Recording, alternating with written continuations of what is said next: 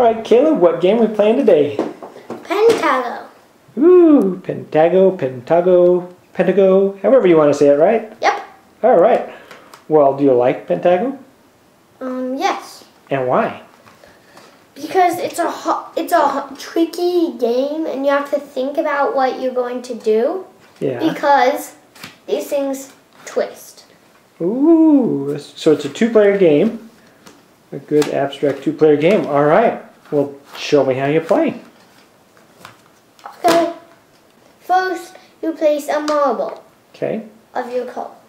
Then, you can twist. One of these only 90 degrees. You can't do it 180 degrees. Okay. And then? That's pretty simple. Place a marble and twist a tile.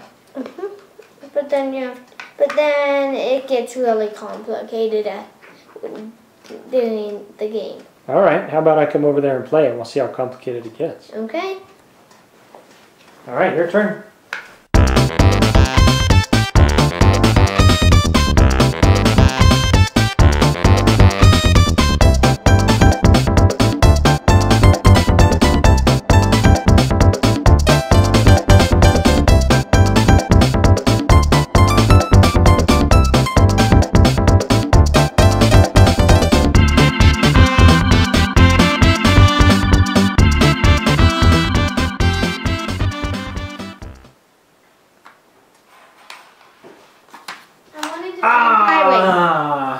That is so tricky. So you won because I didn't even see you coming through from that angle, huh? Yeah, because it was like this and that, but if you twisted it like that, I would still place it, and then I'd have to do that, and then I'd have to do that, and then I'd have to do that. So it's a good thinking game because you got to plan ahead. Yeah. And you got to keep an eye out. Yep. Whew, that's a good one.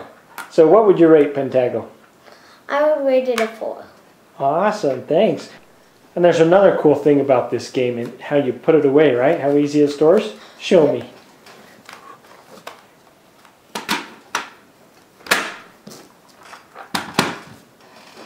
That's all you have to do. Awesome, thanks.